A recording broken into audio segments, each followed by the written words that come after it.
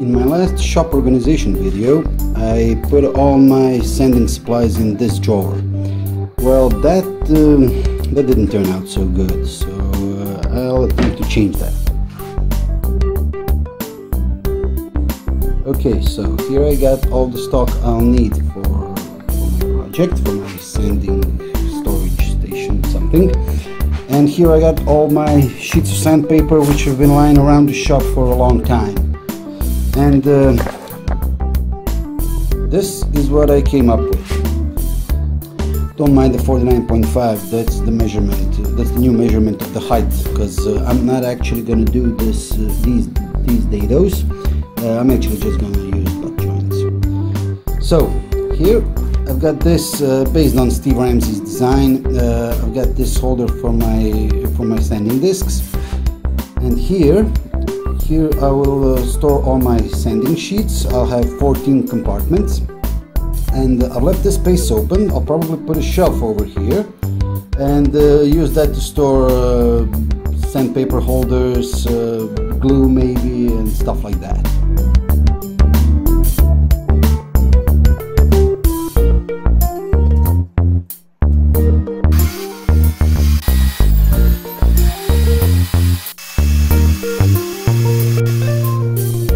Okay, so I have laid out my pieces which are going to get slotted for the shelves in which the sandpaper sheets will go to. I got these, you can see them. I got them notched out every 3 centimeters, and I've also marked which side I'll be cutting. And I was very careful to transfer those marks to another board, simply because one is, as you can see, one is shorter than the other. Since I'm using butt joints, this will be an issue, but I think I was careful enough to transfer those marks, and I think everything will be okay.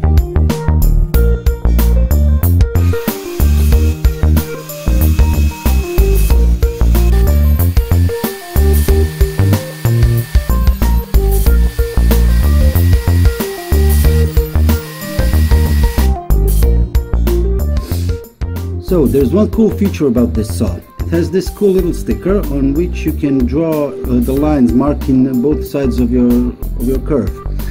And all I need to do is line up my cutting lines with those lines, and bzz, that's it.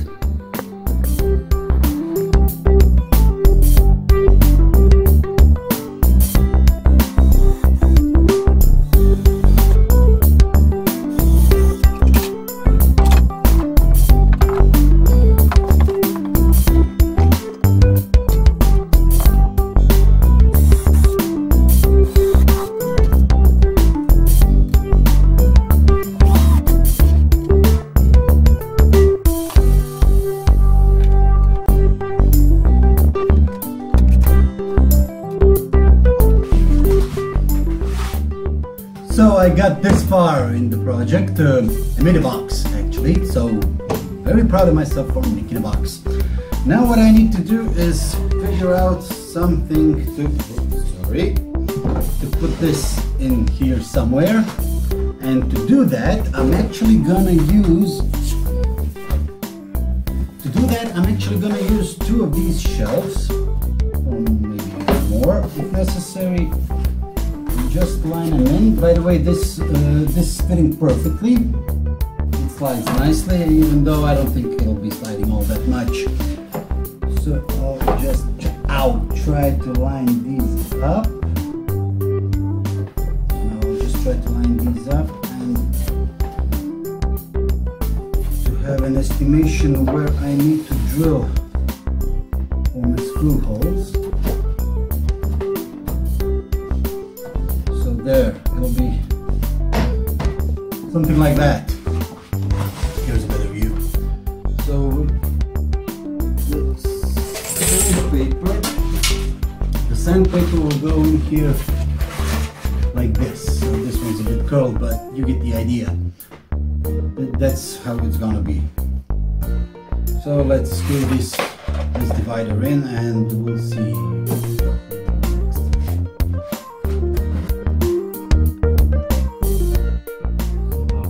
these holes in which I'll put these steel pins, and they will hold the shelf on here. There we go. And this scrap piece will act as the shelf, something like that. So that's basically it. So these are the shelves in which the sandpaper will be stored, and they slide pretty nicely. So it is more or less a saw curve with this MDF, and I've done the same for this little guy here, which is storage for my sanding discs. Inspired by Steve Ramsey's design, not exactly the same. I don't intend to put my sander up here. It'll be stored in here somewhere probably, but for now, this is it. This is what I wanted. I also used this one. This is where I used to hold my discs and these little triangles for the detail sander. I'm using this now to store odds and ends. I don't know if it'll stay here or not, but we'll see. So let's fill this up and see how it looks. Here it is, all completed, filled up, and that's about it. I really like the way it turned out. This shelf, this part of the cabinet actually, is my kind of catch-all, right?